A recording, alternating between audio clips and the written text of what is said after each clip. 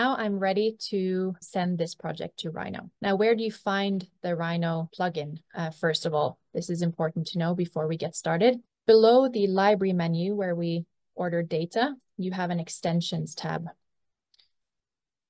Here you can browse all the extensions and also the desktop integrations that we have in Forma right now. So if we scroll down, you'll see Revit add-in and Rhino add-in as well. And this is where you can download the add-in the first time and also access our Rhino documentation as well.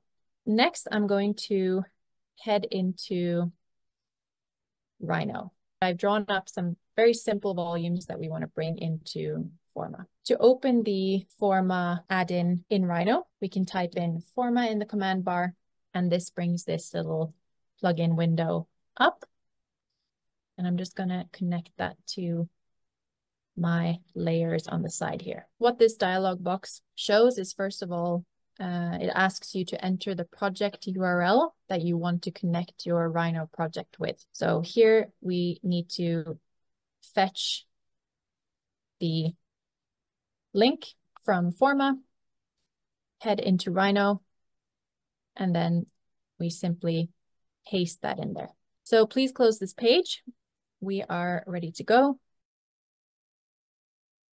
If we now look in the Forma box, we can see that the proposal 1, which is the only option that I had, has been loaded into the pull-down menu here. We have the option to fetch data from Forma. And we also, at the bottom, we can define the properties of the Rhino geometry in Forma terms. So we're going to stick with proposal 1, and I'm going to fetch the context from Forma. It's telling me that the buildings are provided by a third party. Okay. Some countries where there are certain export restrictions on data from Forma to Rhino. So depending on where you are in the world, that might apply, and you'll then get a little warning saying, for example, you can display building data, but you can't bake them into the project, for example. Now we have brought in our building data, our terrain data, our vegetation, and our roads. You can see the model that I drew in Rhino doesn't really align with the site limit. So the first thing that we need to do, and this probably applies to the majority of projects, your model will be located far away from the Forma file, which is globally georeferenced, is we need to calibrate their locations. The way that you do that is either you move the context from Forma to your model, or you move your model to the site limit. Most people would probably prefer not to move their Rhino model around, so we can move the Forma context rather. So the first thing I'm going to do then is just lock my default layers, which is where my model is located. I'm going to select the site limit. I'm going to click move, and I'll just move that into place to align with my building here. The reason that we did this before baking any of the context into the Rhino model is that then everything will shift with the site limit. So here you can see the different Forma elements that we brought in. We brought in the terrain, the buildings, the vegetation, and also the roads.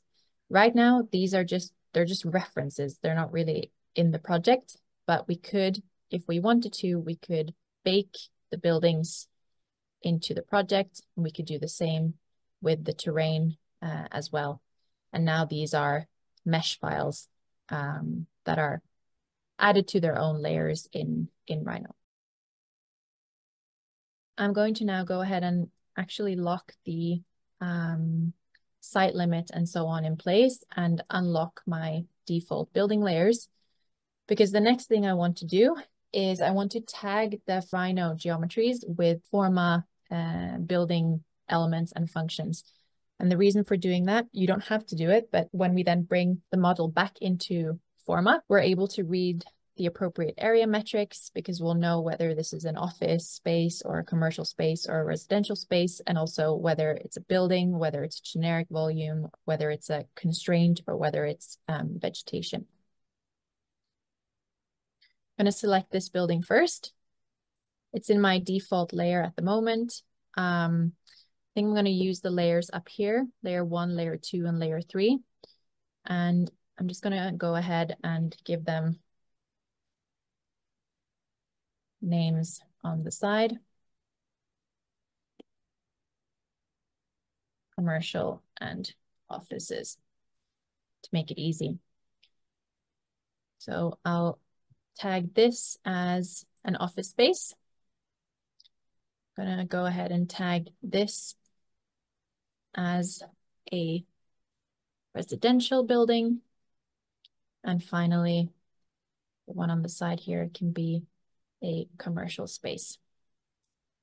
If we scroll down in our menu here, you can now see we have residential, offices, and commercial as well on the top. So those are the layers that we want to push back into Forma again. And for each layer, you can choose whether these are buildings, constraints, generic volumes, or vegetation. That's basically how they're going to be read in Forma. All of these are buildings, so I've chosen buildings for all of them.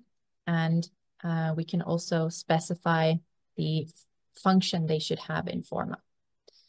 So I made it a little bit easy for myself by just tagging it, tagging the layers residential. This one is offices. I change, there we go. And commercial buildings, perfect. Got 3 layers selected, commercial, offices, and residential. And then I can send these back into Forma again.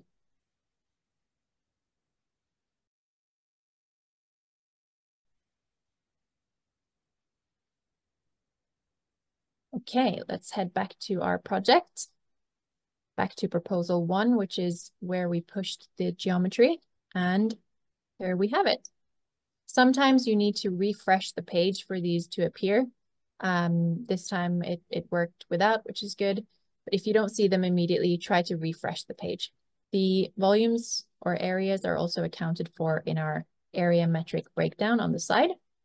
So we have our gross floor area, our rentable area, our floor area ratio, and divided then into the different function types. Note that you can also create your own area metrics based on these default ones if you want to do that. And you can also adjust the factors and ratios that we use to calculate them.